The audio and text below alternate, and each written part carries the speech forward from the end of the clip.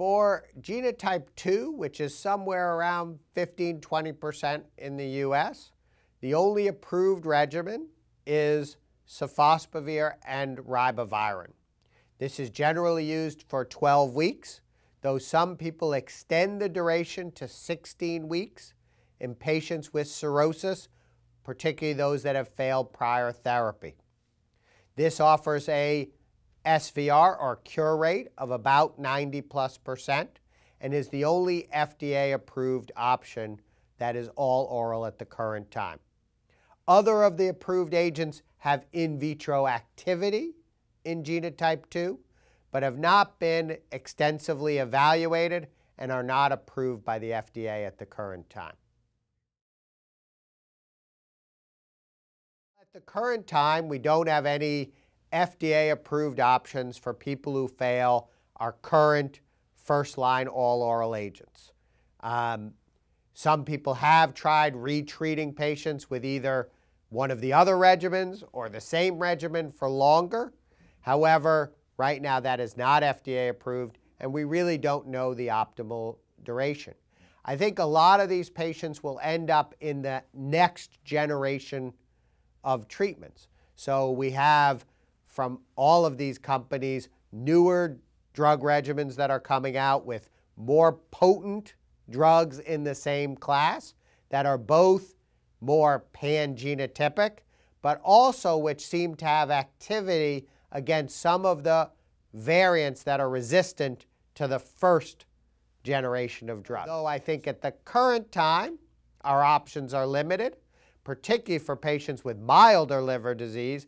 They certainly should wait for newer data and better regimens. For those with more advanced liver disease, we have to decide on a case-by-case basis whether to try something outside the box today, enroll them in a clinical trial, which would be the best option so we can learn, or wait for what's coming out tomorrow.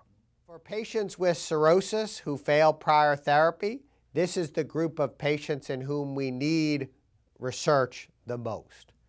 Whether it's going to be adding additional agents, extending the duration of therapy, or a combination of those two factors, I think remains to be determined.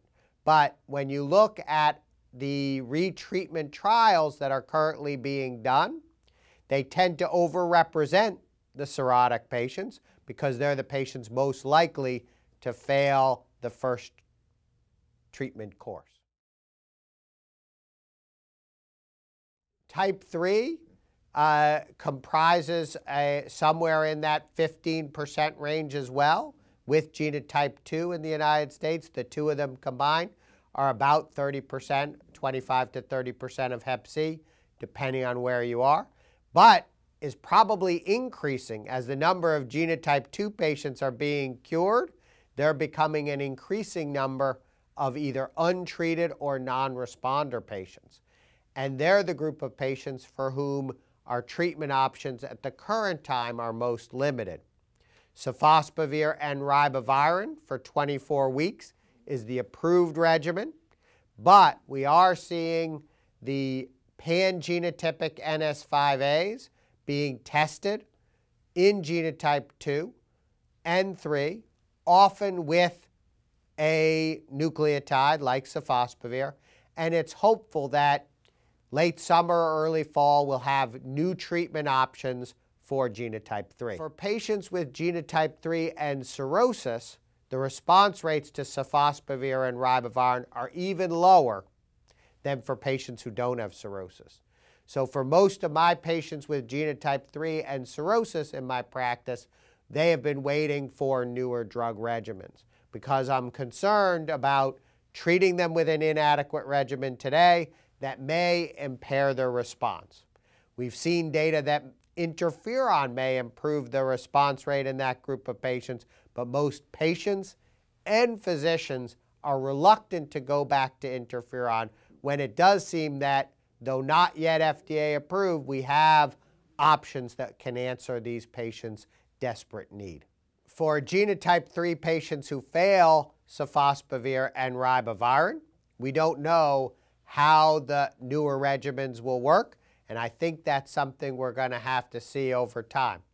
But as I said, it is hopeful as we get to pan-genotypic protease inhibitors to add to the NS5As and the polymerase inhibitors that we may see 3-drug regimens for genotype 3 and newer options that offer a chance for success even in those patients who fail currently available therapy.